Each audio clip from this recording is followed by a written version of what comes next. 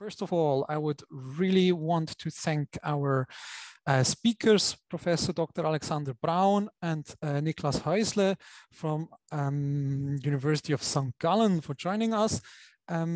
Before introducing them, I also would want to thank all of you taking time on this beautiful Tuesday afternoon to join us, join the lecture and the discussion at the end. So Professor Alexander Braun is a risk management professor at the University of St. Gallen. He did his PhD in finance also at Häusle and had scholar position at Wharton School and Fox School of Business and Temple University in the US.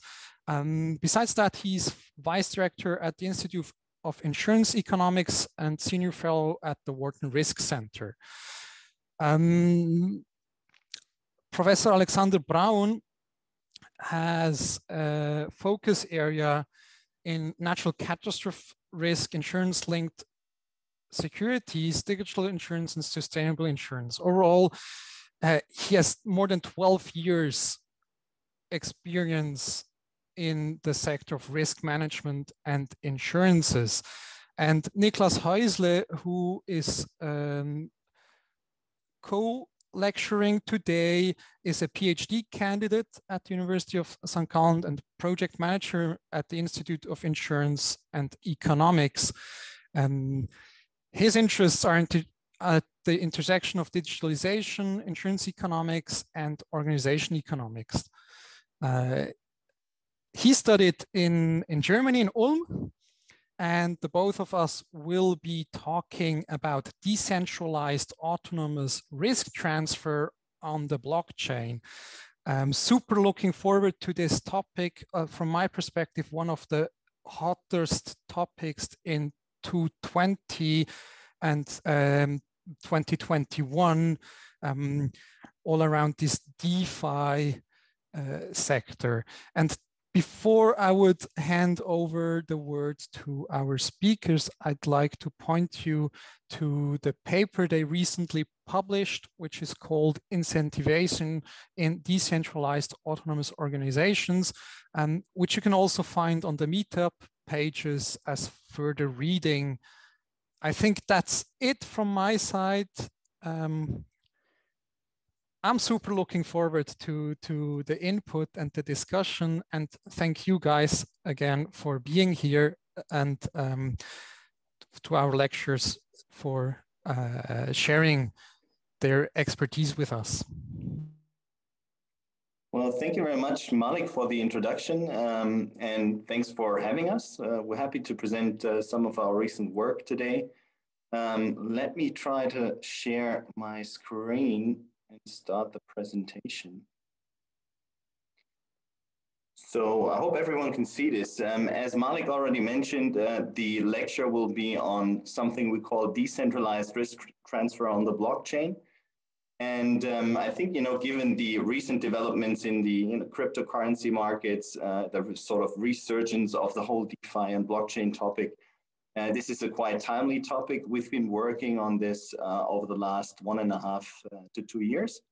And most of the content is based, as Malik mentioned, on a recent paper that we put out. It's currently a working paper on SSRN, but it's also under revision at a journal. So what we would like to do is, first of all, we would like to talk about the general concept of a decentralized autonomous organization, which most of you probably know from Vitalik Buterin's famous Ethereum white paper.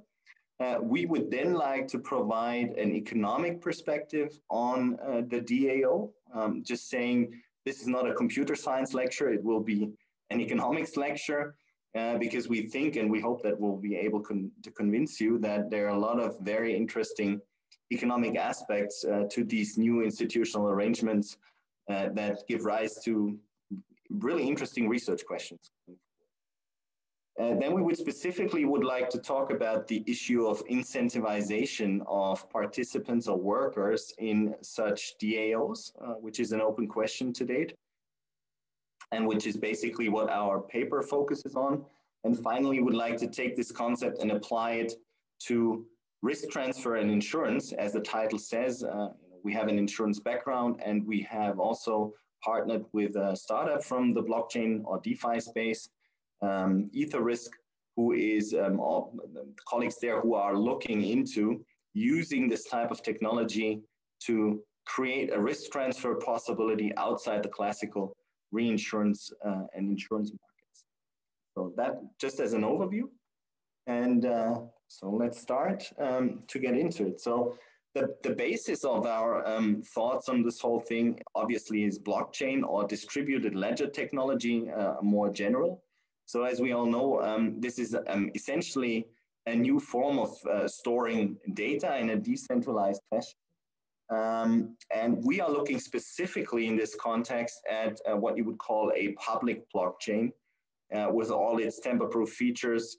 More specifically, you could say something like the Ethereum blockchain, because what we also need is we need smart contract functionality. So it's not sufficient to have just something like the Bitcoin blockchain where you can transfer value from A to B. We also need to have smart contracts, which, as you know, are pieces of software code that let us execute conditional transactions on the blockchain. That's very important. So we can code if then else conditions into transactions. And that's very important when it comes to insurance, because insurance is something like a derivative, if you want.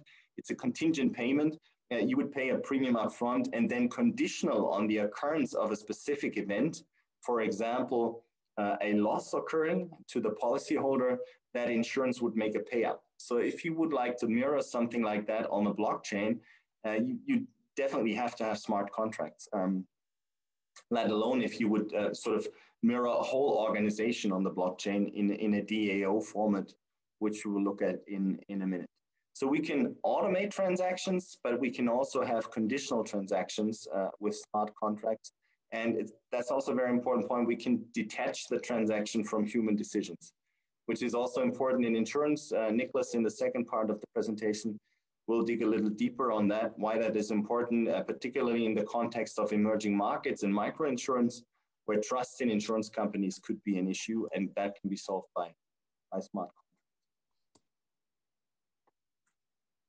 So how does such a DAO look like in a highly stylized format? Okay, we're not saying that this is the perfect picture of a DAO. It's a very simplified thing, but we want to try to convey the main points here, right? So you still would have a customer, a person or a company interested in purchasing a product or a service, and they do so through a product or a service market. So they exchange, they get the product and they would pay, as you can see here, in a normal currency, or on the blockchain, what you could use is a stable token, something that does not fluctuate, that really fulfills the payment function here. So that's not really exciting. It's just an economic exchange of price against product.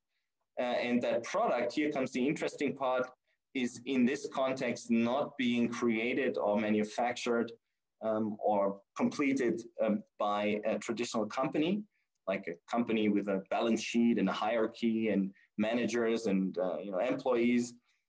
It's manufactured by what you would call a nexus or a network of workers, which could be individuals or could be smaller companies. But the essential part is they're being held together through the blockchain and not through an organizational shell, if you want. There's no hierarchy, there's no balance sheet, there's no such thing. So this is how Buterin envisioned it in his Ethereum white paper. A company that is not a real company, it's just basically the organization being taken apart into its constituent functions.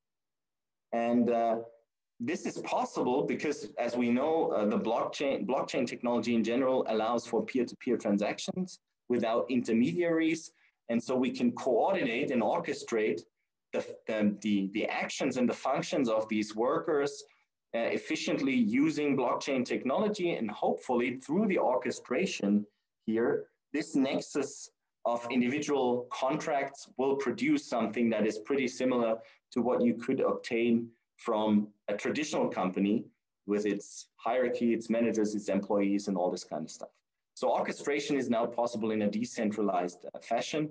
And we have this additional sort of participation here by so-called token holders. So that's an important factor that we need to take into account, because this nexus of workers will not come into fruition without an initial funding. So even a DAO needs to have some funding, because these guys need to be paid in some shape or form. And this will require a specific token, a so-called native token for that project, which could be issued through an ICO. Or the token holders could acquire that token in a secondary market through a crypto exchange. And I'll get back to why we need that token, because this token will fulfill two very important economic functions, without which such a DAO is just not feasible. So this token is needed, and the token holders are the institutions or the individuals that provide the funding through that token, and they can essentially also sell that token in an active secondary market, as we see with many crypto projects that are out there. So that's the general setting that we're in. And as we will see, that these DAOs will give rise to economic problems that are interesting to research. First of all, a few more very important prerequisites. So what do we understand under I would call it an archetypical DAO. So this is, if you want, the purest form of a DAO that you could imagine, right? So first of all, we have anonymity, which is why I said in the beginning, we're really looking at a public blockchain of the type of Ethereum, where you can essentially join and leave at your own discretion. Okay, there is no permission needed to participate in that network. And we take that over to our concept of a DAO. So every one of those workers, let me just go back a second, every one of those workers can join and leave at own discretion. There is no gatekeeper. There is nothing to prevent them from participating or from exiting. And this will be important for the economic problems that we'll discuss. So here, permissionless participation, I mentioned anonymity means you don't know who the workers are, essentially, right? So you have no clue about their identity, their whereabouts, and technically that it's possible to find that out in many blockchain situations, but it's very costly. So what we're talking about here are extremely high costs of verifying the identity of the workers. Essentially, these guys are anonymous. They're hiding between their hash address, behind their public key. And you cannot easily verify who they are.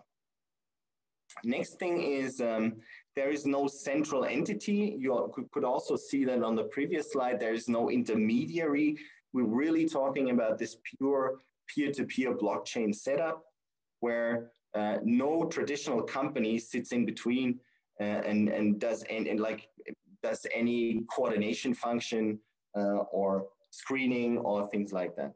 So no central entity, and also since there is no central entity, that's also important, there is no entity that bears the risk of what we would call malfeasance, right? So just going back one step.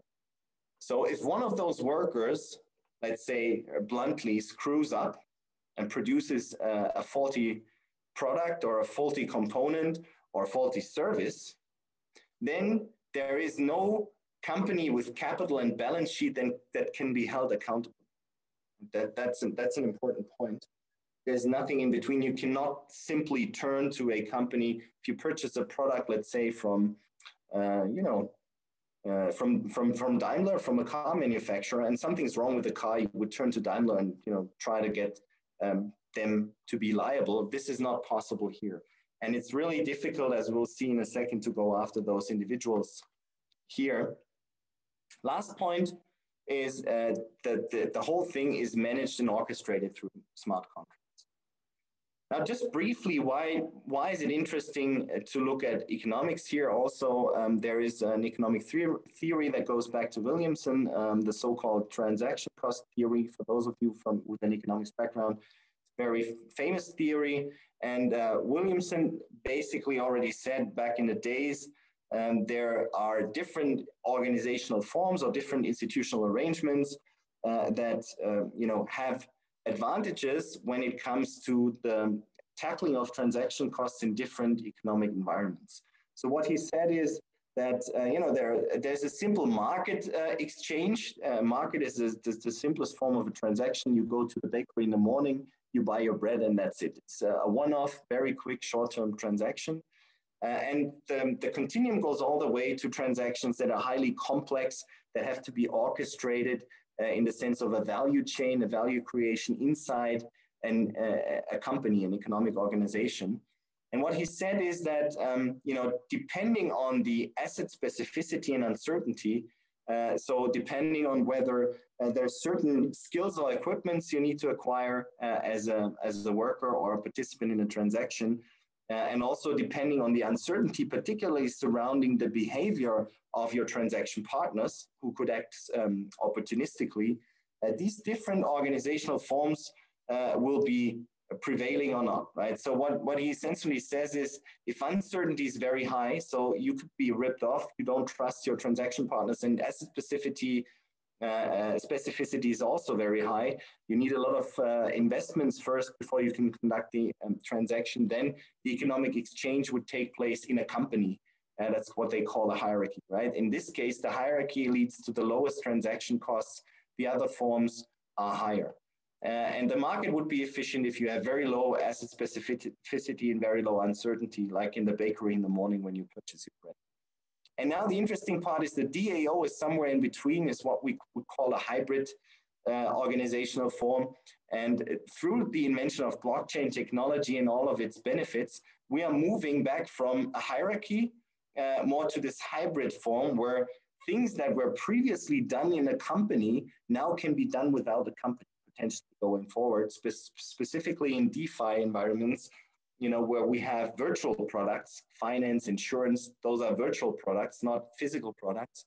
And this could be very interesting going forward. Now, as I mentioned, just want to briefly touch on the economic problems that we see in DAOs. So first one is adverse selection. As I mentioned, workers can join and leave the DAO at will. And there is no entity that screens them, selects them, or prevents them from leaving or entering, right? So no HR department, no interviews, no certificates required. Nobody's going to ask you for your diploma or your master's degree that you did at, ETH Zurich or Häusle. No such thing, right? So the problem is, how does this company ensure, it's not a company, how does this DAO ensure that it will obtain the good workers and not the bad workers? Usually the HR department is in charge of that decision, right? Is applying selection measures, is trying to look at signals like the diplomas, certificates, all this kind of stuff. Not possible in a DAO. So how do you ensure that you get the good workers and not the bad ones? Adverse selection, huge problem, not really tackled so far. Conflicts of interest. So there may be different workers or participants or token holders that have completely different interests. How do you get those interests to align, right? So in a very simple form, let's say you are a blockchain developer and you participate in a project that is also relying on miners. So obviously as a coder, you would be interested in having more and more computational power, but for miners, it depends, right? It depends on the compensation for providing the computational power and all this kind of stuff. So there may be a conflict of interest between party A and party B. Both are part of the project, but they have diverging interests. So how do you create a common interest for all those participants in the DAO or in the project? Moral hazard is a problem. So once you have onboarded the workers, which is not really complicated because they can just join, they can just log on, they open, they download the application and they can become part of the DAO in the simplest form, just as a miner or just, providing some sort of simple service as a worker or employee to that DAO. In some cases, it may be more complex functions that they fulfill, and they could have a moral hazard thing, right? So you enter the DAO, and once you're part of it, your behavior could change, right? You could just say, well, I'm going to cash in some of the transaction fees, but I'm not going to provide my service properly, or I'm just going to act carelessly, right? Either you deliberately don't expense effort, or you just act carelessly. So moral hazard could be a problem. We need to, and this is where our approach comes in, we need to incentivize participants in the DAO to make sure that they expense effort, that they put in effort so that the result of the DAO is going to be of a high quality. If you don't do that, you may get faulty products and services, and the market quickly breaks down because customers will anticipate that this is, in plain English, it's garbage, what you're producing, and then there will be no market, right? A DAO cannot exist in the market for a longer period of time if it produces garbage. And it will produce garbage if it can't tackle the moral hazard problem with its workers. And the last one is enforceability of property rights, which is closely linked to what I mentioned on one of the previous slides with anonymity. Workers can join and leave at will. They're anonymous, and they are also globally dispersed, right? They can sit in Thailand, in Burkina Faso, in the UK, in Canada, wherever. So if you would like to hold someone liable for malfeasance or for a faulty product, we know there is no entity, there's no company you can sue. So you would have to go after the individual workers.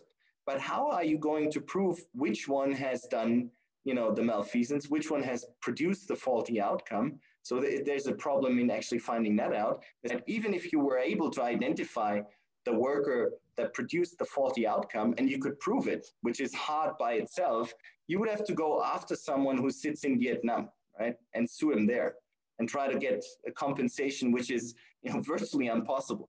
So enforceability of property rights is probably one of the biggest issues we have in this regard, because you just can't get hold of these people. And if you think about it, that was the very purpose of blockchain in the first place, right? That was the whole idea, was to basically find a system where transactions can be done without any central authority controlling the network or being able to, overrule someone. So this is the whole purpose, but it comes it comes as a negative side effect if you want to conduct proper transactions in a sense of decentralized value creation in a DAO. So to solve points 2 to 4, in this paper, what we're looking at is a possible incentivization mechanism that you can impose on the network, on the project, to make sure that these things do not happen, or at least only happen with a very low probability. What we need for that is a staking token, but essentially it's a native token for the network, right? Something you could buy in an ICO, which is why it serves 2 functions.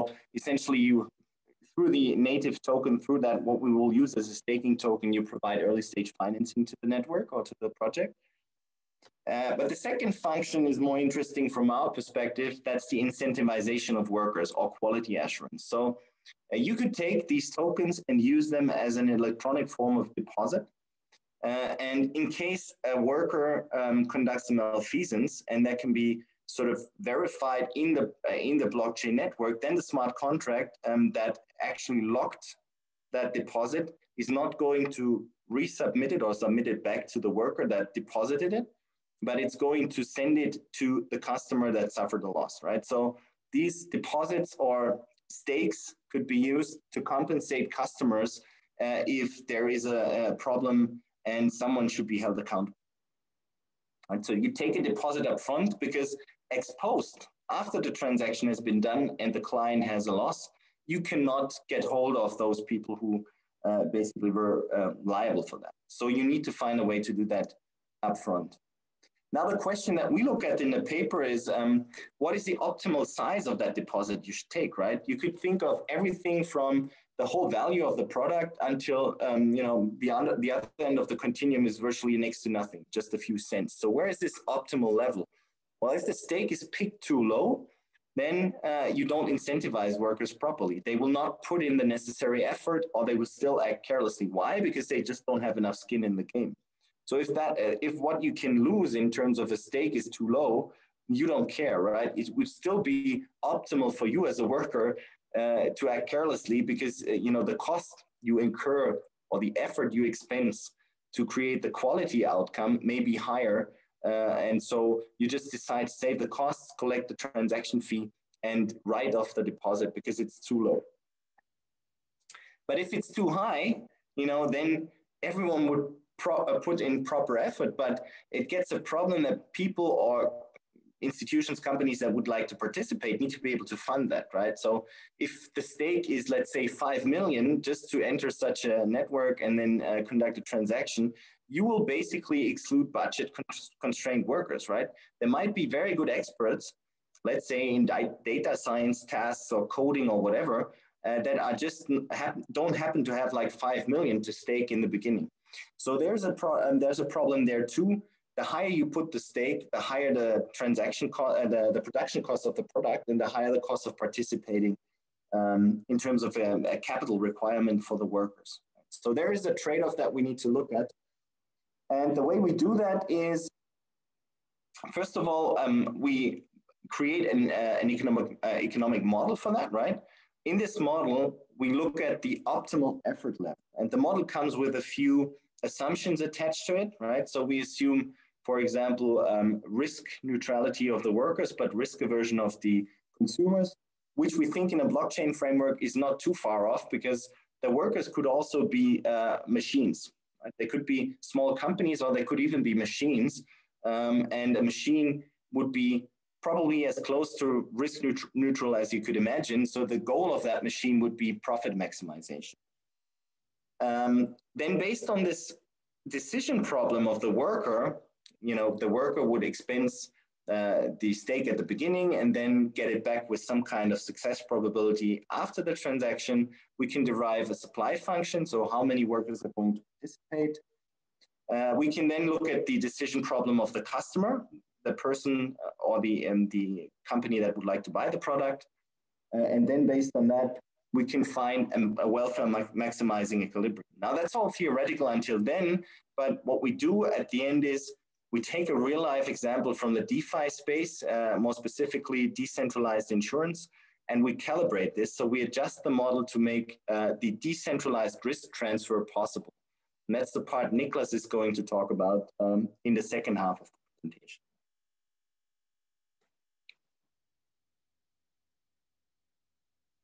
I think you need to unmute yourself, Niklas.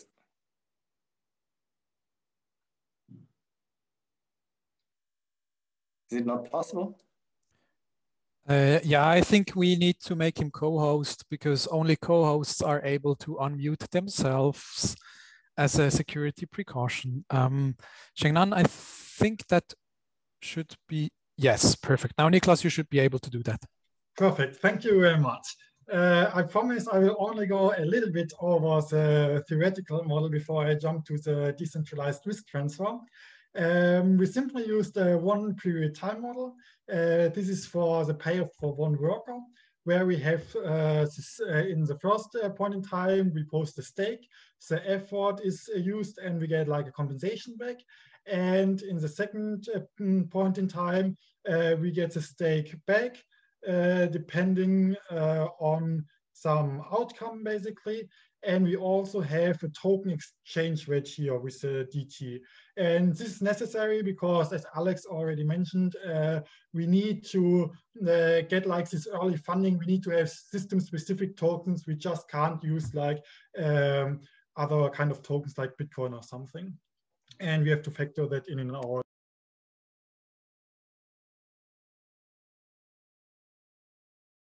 I think you're back on mute now. Okay. Next, Alex. Okay, perfect. And then we can derive the optimal effort, which looks like this, where we have like here's a change in the token exchange rates, and we have like the stake here. And what's really neat about the model here is the optimal effort is an endogenous choice. So just for an example, in the DAO, a server provider, for example, who provides like server capacity, we don't demand that their uptime is like 98%. No, we just set like it's the stake, and then they choose the effort, the optimal effort, endogenously based on this decision. And we also have a participation constraint, which just makes sure that workers actually participate in the network.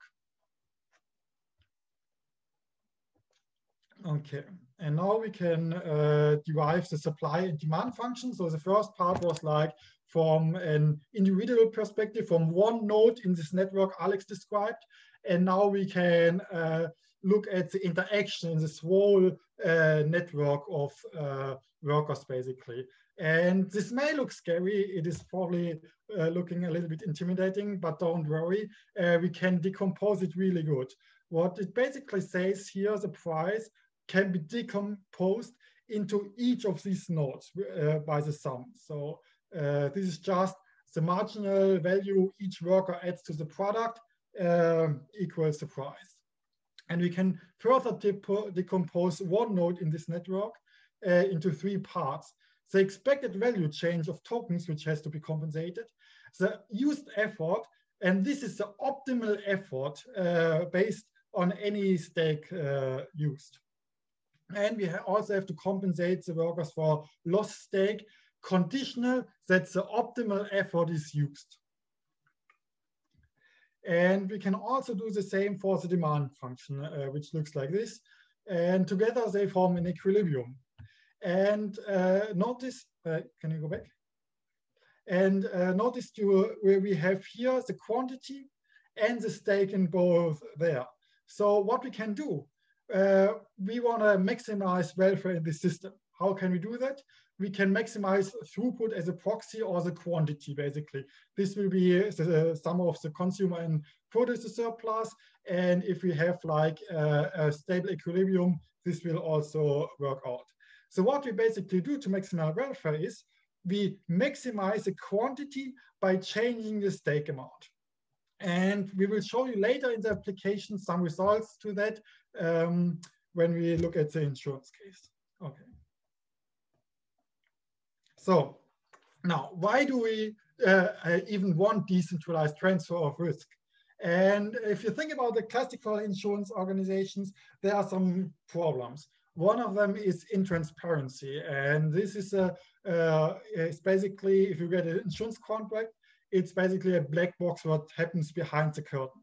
And this is not good because people usually like to know what's going on. And if we have transparency, we need trust in the insurance company as a prerequisite.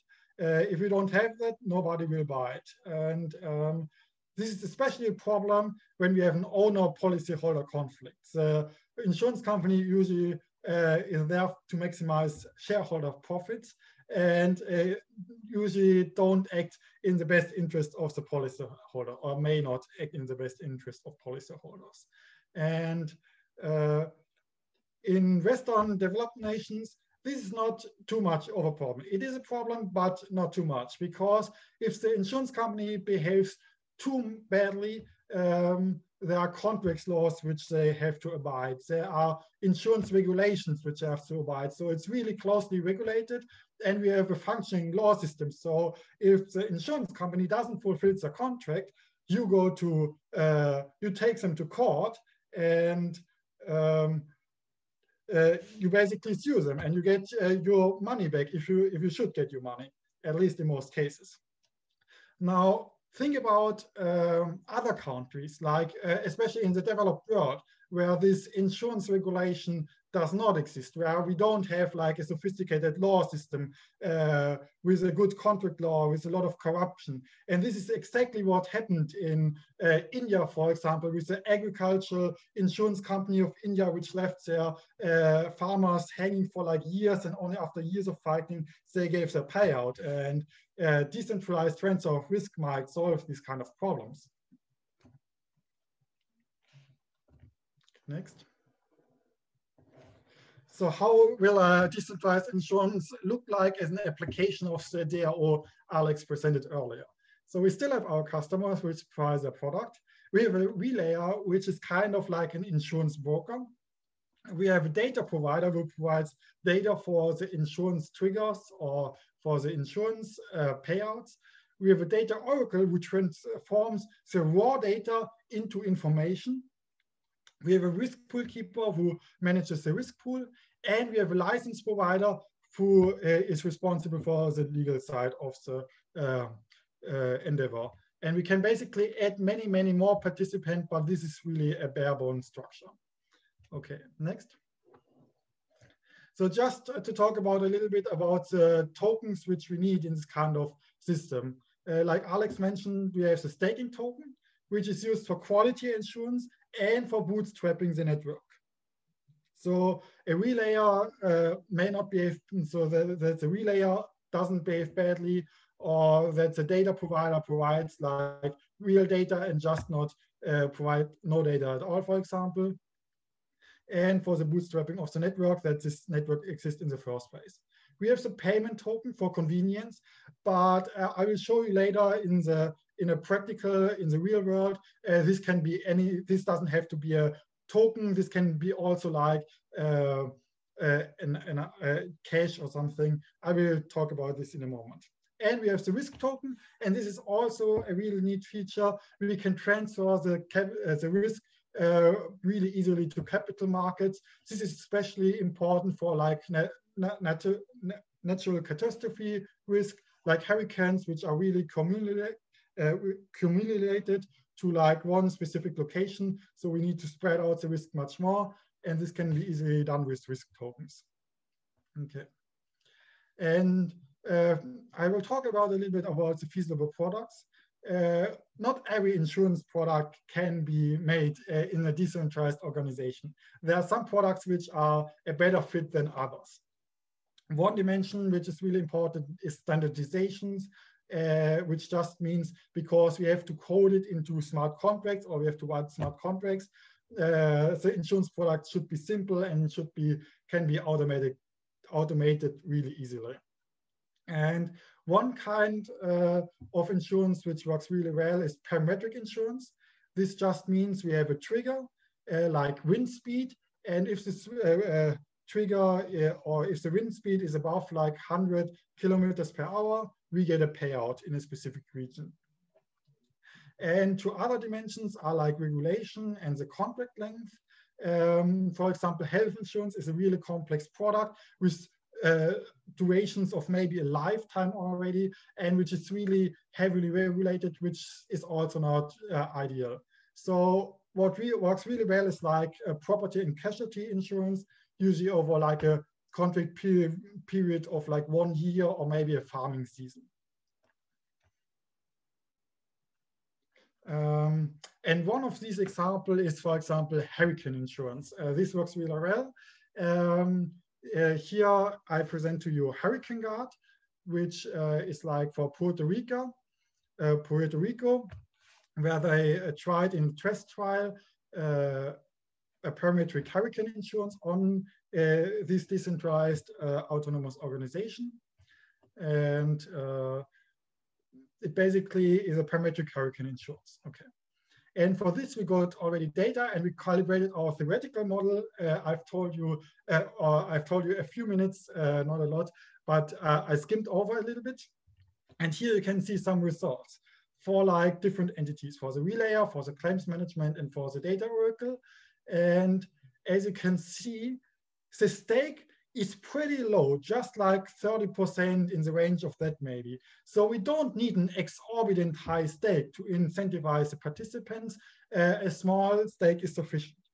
But we can also see that we have kind of this slope. So it's getting very steep at the beginning. So what this basically means, if you want to implement a decentralized insurance organizations or something like that, and you are uncertain about the parameter choice, basically, you're not sure exactly how good your data is, basically, you want to go a little bit over it maybe. So as the loss here is not too far, then to end up here at this area where we get quickly and steeply market breakdown and loss of utility for customers and the network. Okay. And another example I want to present just to you shortly is a drought insurance. This is a joint project between EtherRisk, Oxfam, and Aon. And they basically established parametric crop insurance. Currently, it's just a trial in Sri Lanka. and it targets the farmer community, smallholders who are like underinsured, who may also not have a trust in like the insurance companies itself, because they may have bad experience, like the people in India I've told you about. They might have other trust issues, and that's why they've targeted this market here. And they want to try where basically Aon took over the reinsurance kind of side. EtherRisk was responsible for the data basically, and for the mainframe basically, and Oxfam acted as a relayer, because you can imagine the farmers are not too keen in the blockchain world, so it would not work that they pay like in a Bitcoin token their premium and get a payout in Bitcoin. So that's where Oxfam stepped in. They added an additional layer of trust and acted basically as a relayer. But and you can see these are just 3 participants now. It's not a fully decentralized organization, but this is just a trial, and they and it's going maybe in the direction we described earlier of a fully decentralized world. We're not there yet, but we may be in the future. Let's see if that holds. Okay. And there are many more applications, not only like for decentralized risk transfer. We can view all applications in like the gig economy, for example, or in other areas, in finance maybe. And this may also work out. For now, we leave it with a decentralized risk transfer on the blockchain. And just some future, if you want to have like a short summary of our research of our project, you can look at YouTube, just Google decentralized insurance on the blockchain. There's a 5-minute explanation video. If you want to look at our paper, you can find it in the meetup link. You can just Google it, works everything fine. So thank you very much for listening to us. And yeah. We are now open to questions. I can see a lot of questions already in the chat. Should we just start, and Niklas, we can take it, we can take iteration. So the first question I see at the bottom is, what do you think about B3I? So particularly the reinsurance part. So that's an interesting one. I can take that. The project B3I is a totally different animal, okay, compared to what we're doing here. So B3I is basically a consortium of reinsurers and insurance companies that are trying to establish an industry blockchain, a permission blockchain. I think the latest information I had was it's going to be something on Corda. And this is completely at odds with the world we're in here. So in this case, we're really in the public blockchain world without any restrictions. Everyone can participate or join and leave and all this kind of stuff. So B3I is looking into the consortium blockchain between insurers and reinsurers so that their data exchange is going to be more efficient.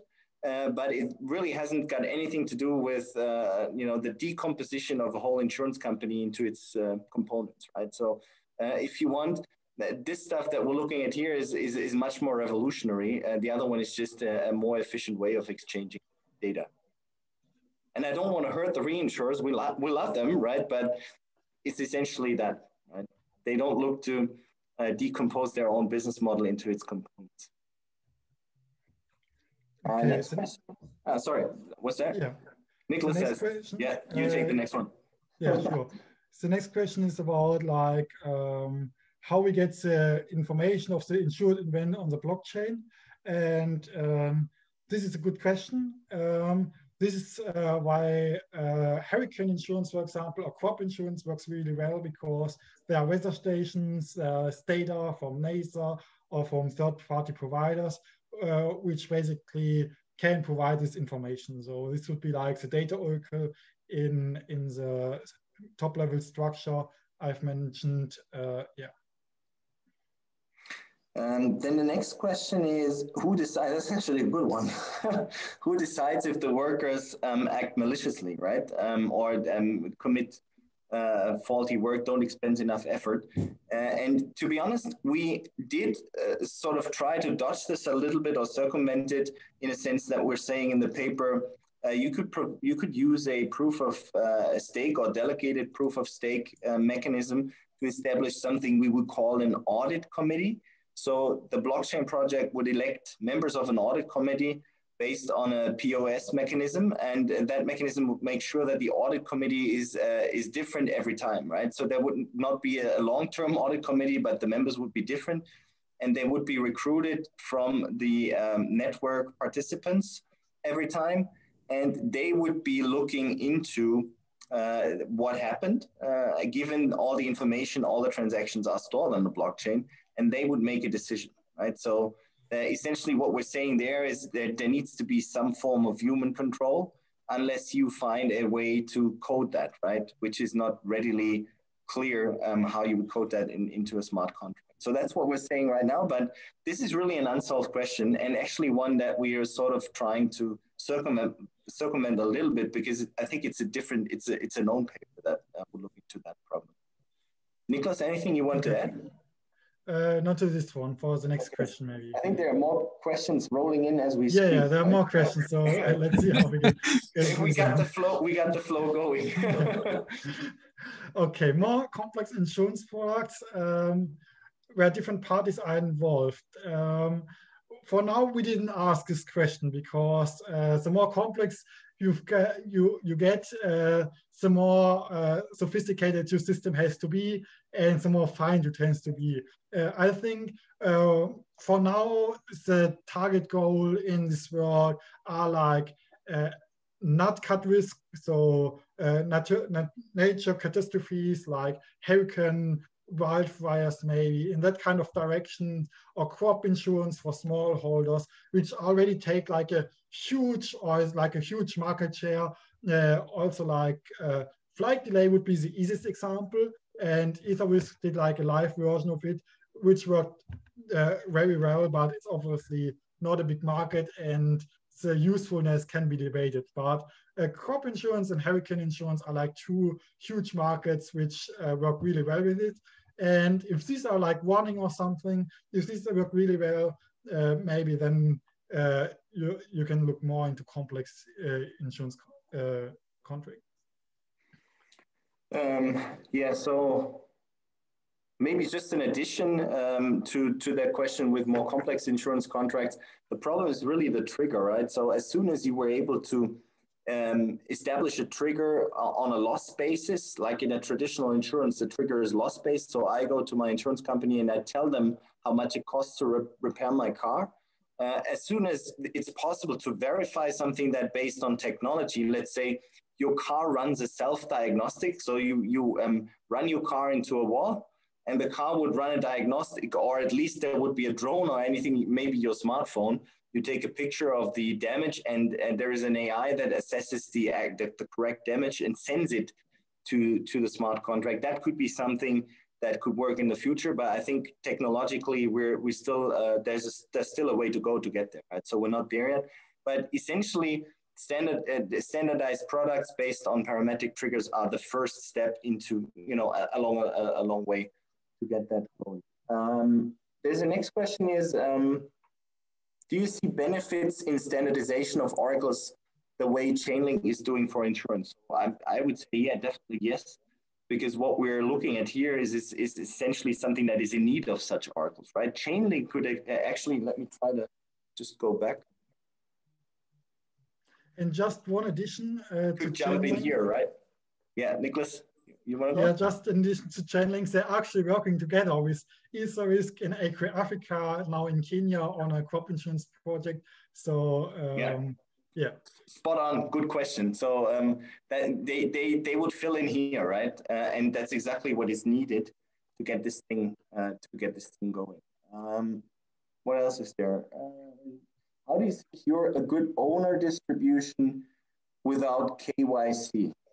That's also a good question. You mean like the token holders, right? Can you actually select them, or how do you prevent, you know, KYC is typically then AML, anti-money laundering, is probably the concern that you would have with the token holders. You know, I think that is nothing you would do inside the crypto world. So where you have to do that is where the fiat the fiat currency comes into the crypto system. So whenever you exchange your Swiss francs, your dollars, your euros for crypto tokens, that's where the KYC and AML has to take place. And we're looking at the situation when that money is already into is already on the blockchain, is already held in crypto tokens. So we're not envisioning that for you to be able to buy such a native network token, there'd be any KYC or AML procedure, right? That's left to the exchanges that basically screen you as an investor once you want to put your real money into the crypto space. And this is what they do, right? Since, I mean, back in 2016, 2017, the market was not as far as now, but there are very few exchanges where you do not need to, lay bare your source of money, give your identity and everything so that you can actually exchange your real money, your fiat currency for crypto. Okay, there's one question about this, how do we certify the insurance claims? Alex, can you go to the decentralized insurance? Yeah, of course. So the insurance claim, we worked it out basically, and this is basically happens with the combination of the incentivization of the tokens and this top-level structure here. So the insurance claims are certified by the data provided by the data provider, or there might be multiple data providers, like Alex showed you earlier with the general structure where we have the spider web of nodes. Basically, it doesn't have to look like this. There can be multiple kind of things. We can have redundancy or something. And to validate the data provider, this is an issue mentioned earlier, where we have to need some sort of second order confirmation with like delegated proof of stake or something. In our research, we didn't look at that first because first we need to solve like the first order problems, which are like, how can we make sure that everyone behaves well, and yeah, how to certify the claims. Exactly. Just looking at the chat, so we're sort of running out of time, which means we have to prioritize a little bit. There's a lot of stuff coming in now. I'm just going to pick one. Alexander yes. and Niklas, you can take your time if you don't have to run afterwards. Yes. So usually we can take easily another 15 to 20 minutes if that suits your schedule. Yeah, that looks good. Sure. Let's do that. Okay. So let's see. Exactly to chain, off-chain, and on-chain world. Sorry. All DAO I know have a KYC problem at the moment to secure the distribution of the owners to avoid bad actors. Yeah. So I guess that's more of a comment than a question that is referring to what we just discussed a moment ago. And yeah, I guess, the problem needs to be solved, but I would say it's something that you would like to solve at the intersection between the fiat world and the crypto world. And so the next question is your thoughts on Nexus Mutual, right? That is essentially something that works pretty similar to what we're doing here, but it's ensuring it's a little bit easier in a sense that you're staying within the crypto world, right? As long as you are insuring stuff in the digital world, it's easier as if you were insuring stuff outside the digital world and you have to cross over, right? So Nexus Mutual is a cool model and it works, but this ether risk idea takes it one step further and says, can we ensure real life events such as natural disasters and things using the blockchain technology? Okay, the next question is about, can I make a hurricane insurance for wind speed in Bahamas, even though I live in Berlin? And yes, you can, because I mean, you could just also do without the DAO. You could just do a parametric insurance and set it up. So I don't think that's too much of the problem. But if you're interested in doing specifically like hurricane, maybe, I can give you the contact information, or you can look at the Hurricane Guard website. The founder, Gonzalez, was his name. He loves to talk about it. He talks about their problems, what they have with implementing such a system in Puerto Rico, what the issues are, how they proceed, and I'm sure you can have an interesting talk with them about it. Maybe just a quick addition. So parametric insurance is pretty much a derivative. So you don't have to prove an insured loss to get a payout, right? It's sufficient that the hurricane occurs and causes a wind speed that triggers the contract. So in this case, in Hurricane Guard's case, it's even just the category of the hurricane. So you could technically get a payout even without having suffered a loss, which means it's more a derivative and you could use it for speculation, which I think is the question is sort of alluding a little bit to. Which is more difficult in the classical parametric insurance space, because with all the paperwork and stuff, it's hard. But on the blockchain, I admit this would be possible. But then the question is, do you really want to speculate on something like that? Because once you know that the hurricane is approaching, prices will be much higher. So the market would be very efficient there. Outside, let's say, the hurricane season, it's really a bad model of speculation, because you would be paying insurance premiums for an event that is very, very rare, right? That could lead to a payout for you and cash inflow, but it's a low frequency, high severity event, so it's very rare. Okay, so the next question, comparing staking in DAOs with classical company structures in Switzerland, where would you place it? For example, public stock company, cooperatives association. That's a good question. It is similar. It has similarities with public stock companies, but it has no equity capital, right? So the token owners are essentially owning a share of the project, but it's not a corporation. So there's no balance sheet. It's not an equity stake. So the stuff we're talking about here are really not security tokens. They're utility tokens. So that's important to emphasize. The staking tokens we envision are really tokens that gain in value if the project itself as a whole becomes more valuable, but there are no voting rights attached to it. So that differentiates it from a listed company. We would also need, and this is something, it's nice to have that slide here now. What we haven't talked about because of the time limits is to run insurance, you also need to have some risk capital sitting somewhere. And the entity that would collect that is the risk pool keeper. So there would be some risk capital from the outside coming in. And there's a second token Niklas mentioned, which is the risk token. And that is essentially a security token. It's an insurance-linked security token. So this is more similar to outside investors investing money in a company. The mutual or cooperative or association comparison in the question, I wouldn't necessarily see that. So essentially, it's more of the breakdown of, let's say, you start with a large company with a lot of functions. So a classical insurance company with underwriting, claims handling, all this kind of stuff.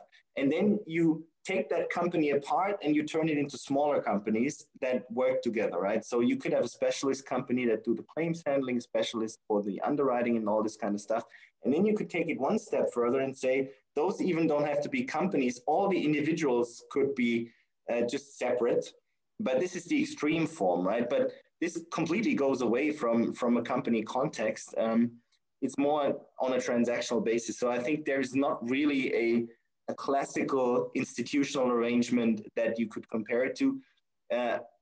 Maybe long-term networks, let's say alliances between companies, right? So where different companies come together in an analog context, not through a blockchain, but they have cooperation agreements and things like that. This is probably economically the closest, but it's much less efficient because it's based on traditional legal contracts and not the blockchain and the digital world. Yeah, there's one question about that, or a comment that the advantage of parametrics is a claim cost, which is close to zero in this case. And yes, this is true. This is one big advantage of it for the decentralized insurance world.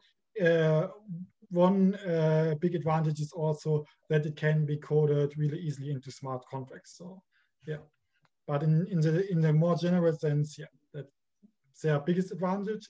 The biggest disadvantage is something called basis risk. Just a quick comment to that. This basically means if you ensures wind speed for your hurricane, it may happen that the trigger is not, the wind speed is not triggered, and you still lose your house because of the wind speed was barely was high enough to destroy your house, but not high enough to destroy, to trigger the insurance contract, for example. Because it's not loss-based, you always have this kind of basis risk. Yeah. So I think there was a question in between. I remember you have a free tradable token in your model. Wouldn't that make the DAO vulnerable to flash loans and all other DeFi threats? That's true. So that's, to be honest, it's a problem we haven't looked at in detail yet, but you could imagine that all sorts of things could happen, like a pump and dump scheme and all whatnot could happen, because the token really, as far as we envisioned it, I'm just trying to go back, it's a little laggy here. Let's try. It does not really react properly. Let's see. That's the problem when you need to go back to one of the very first slides. This one here, right? This is what you were alluding to with the question, that there's a free market and this is exposed to market forces here. So if people line up to do a pump and dump scheme or flash loans, all these kind of things that could occur here, that could be a problem, right? Because if the token value fluctuates wildly, that would probably not be optimal for the project. So one would have to think about, possibilities of tackling that, maybe having only a certain market maker that deals with the tokens, not a free floating on the exchange, things like that. Let me see. I thought I had something that could show you on the other slide, but I don't think so. Yeah, so that's really something that I can show you in the model. Hold on. So Niklas skimmed over that quite quickly, and I don't think it's really didactically reasonable for us to take a deep dive in the model, but what the model contains, as you can see here, that's the expected value of the exchange rate between the fiat currency and the native token of the network, as it changes between time t and time t+1. So we have a 2 point in time model. This is when the stake is being paid upfront, and this is when it's being repaid, conditional upon no malfeasance or no bad quality outcome. And from the perspective of the workers, this is stochastic, right? You don't know what the exchange rate in the future is going to be. So you're suffering from exchange rate risk because you pay the token upfront.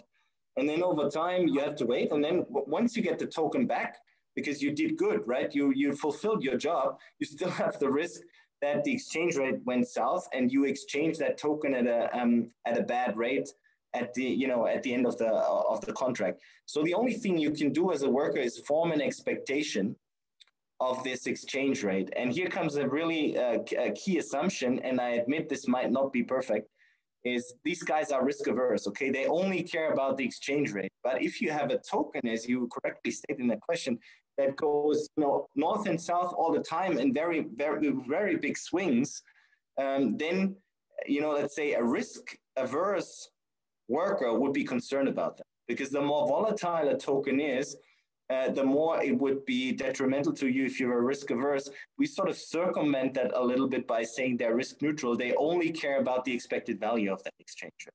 But I admit there's something that's something that you would need to look into. If it's a machine, that might be okay. But if it's a human worker, I'd be massively concerned about the volatility of that exchange rate. Because even if I do a good job, things might go down, and exchanging back the token into fiat currency might have me end up with a lot lower value, right? So that's a very good question. Can you quickly repeat?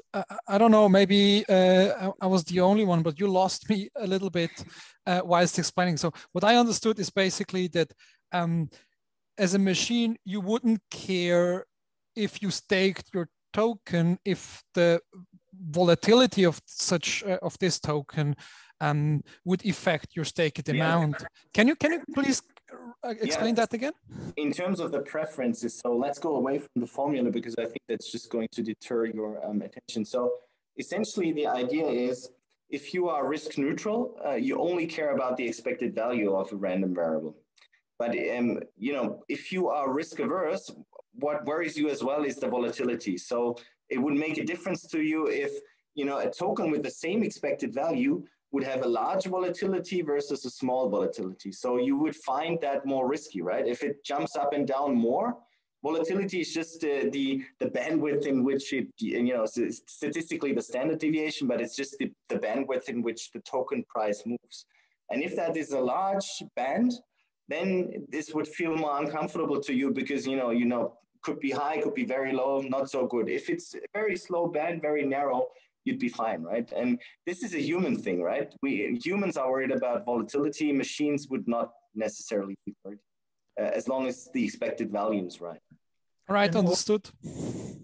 Yeah, thank you very much. Just in addition, the small firms, for example, they also care probably less about this. So if you have like a data provider who acts like as a collector of weather data, for example, he will also care less than if it's actually an individual worker, like a self-employed worker, for example. Yeah. Yeah, but what it would change in terms of our modeling is, I'm sorry, it's now stuck here. So what it would change is this is the optimal effort from the side of the worker.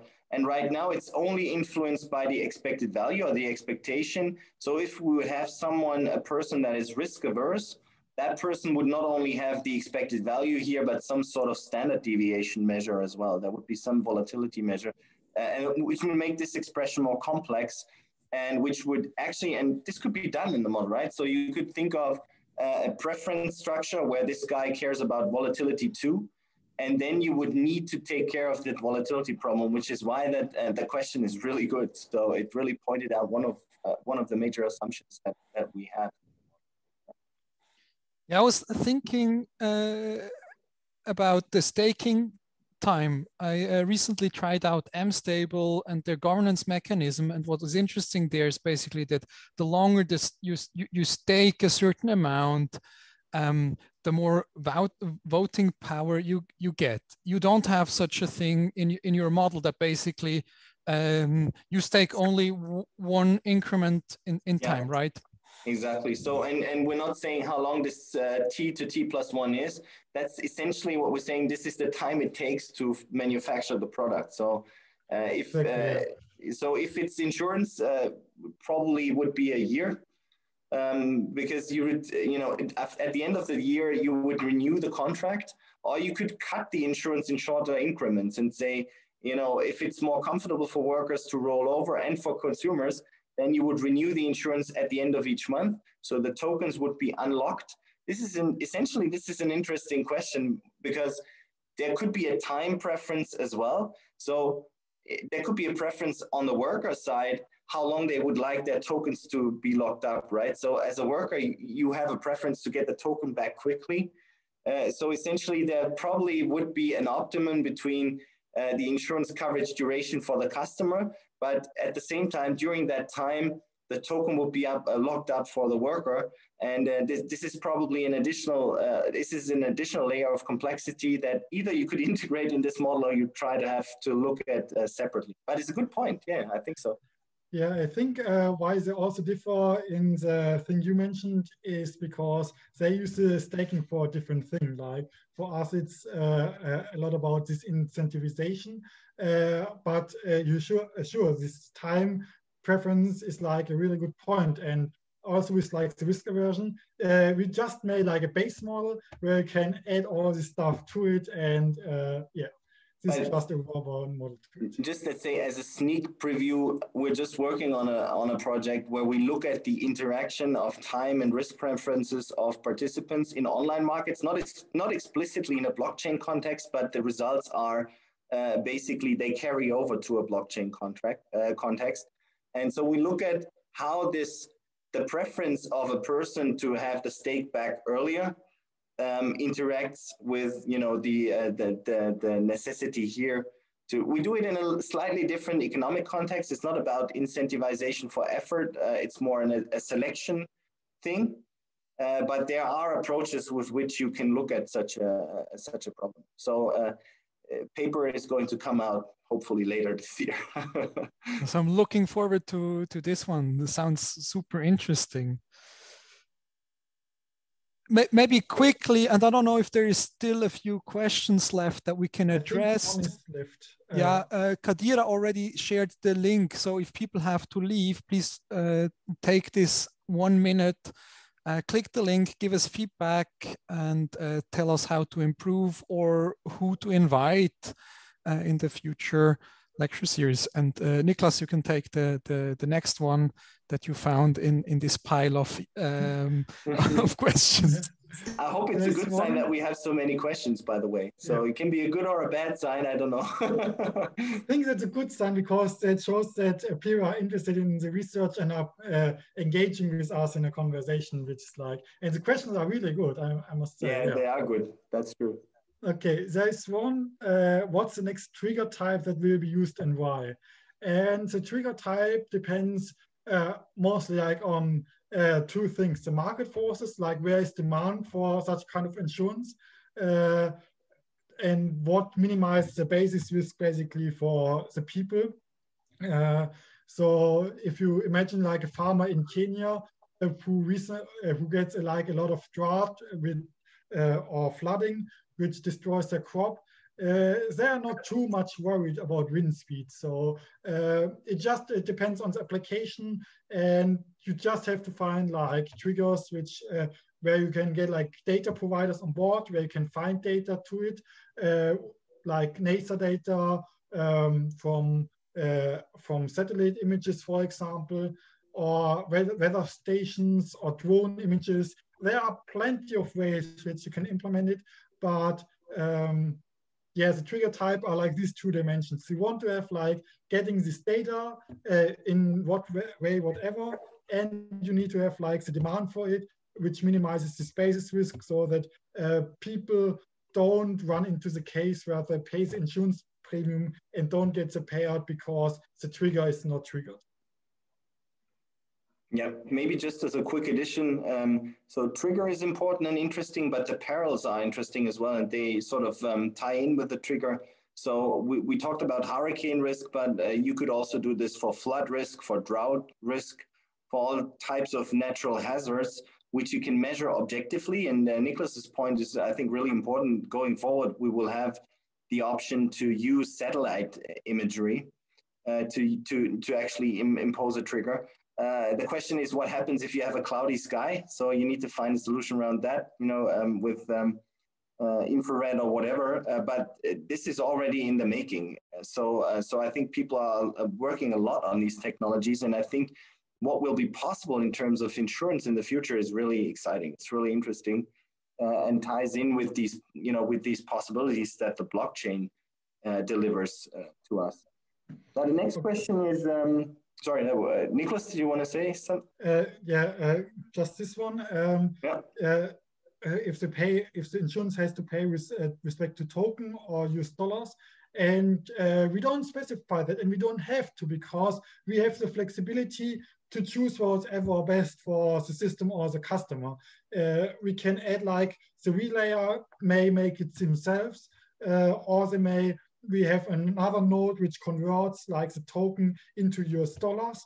And in the reality currently, which are used like in the trials, we have two different forms, which is either cash, which is used in the Sri Lankan example, where Oxfam gives the people the cash money to get new seats basically. In Kenya, they use another smart way. They collaborated with like a smartphone provider, and they are much unbanked, so they don't have like a bank account, but they have phones basically. So they pay the premium with an SMS and get their money on the phone basically. So this is basically their shadow currency, what they're using. And it just depends on the market, what the people are using, what they want. For flight delay, I think it was US dollars too in that example, but it just depends on the market. Yeah. So next question is about IoT. That's also a good one. Does the connection of IoT and smart contracts for insurance make a good chance for new threat layers. So the way this works with IoT is that you have an ideal data provider in a physical world with, let's say, a smart device, a smart IoT device that can send data, that measures data in the real world and then sends it directly into the digital world through the data oracle into the smart contract. So a very simple example, and I think that's already running. I have to recall, there's a company in Zug, actually. They are experimenting with transport insurance. So what you could think of is you have fragile goods or, basically goods that can basically get useless when the temperature in a trailer, for example, during the transportation period gets too high. Let's say, medicine or food, like, living stuff that that spoils, right? If the temperature goes too high. So you could install an IoT device that measures the temperature.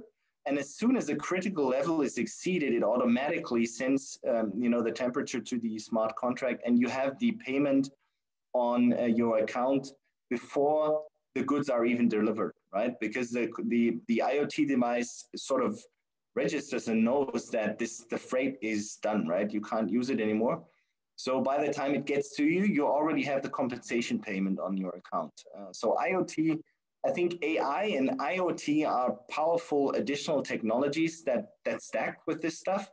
So you should actually, and this is what people are looking at, obviously, you combine those, right? So in terms of data provider for the trigger, for a parametric trigger.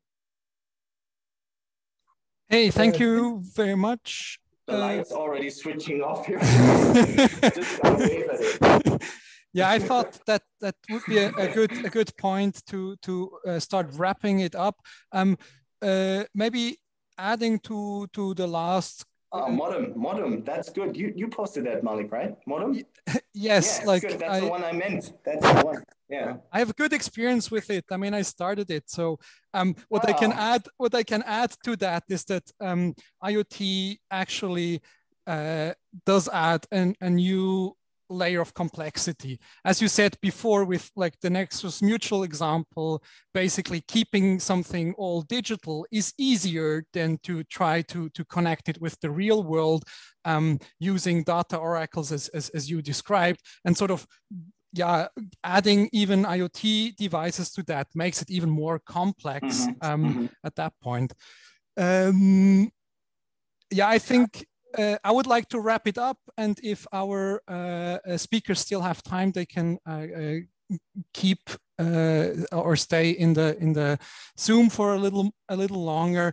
At that point, I'd really like to thank the both of you for the input, for the time that you gave us, and all the insights. It was super interesting and a lot of fun. I'd also like to thank all the organizers of this lecture series. That would be Trust Square, the University Zurich, the Blockchain Center, namely, and Decentrum. It's super nice that we can make this this kind of format happen and invite such interesting speakers and have a nice conversation with all attendees. Now we have some program planned the next few months. I'm sharing the screen with you so you can mark down these dates in your calendar. Next one will be roughly in a month on the 20th of April. We have Dr. Andrea Baroncelli from City University of London. Then we have from ETH Zurich, from Peking University, Dr. Denis Jaromil Royo, who is a famous speaker. And we're still coordinating with Professor Rolf Weber to give us a lecture and explain the changes in the distributed technology, distributed ledger technology law. So that's a little preview of what is coming, and just keep an eye out on the newsletters and social media accounts of the organizers will be sharing more information soon. So I stopped that. Then just once more the hint to please fill out the form before you leave so we can improve. And then I would say that was it from my side, or from our side. Again, a big thank you to all of you that made it tonight, and once again to our speakers for this great input.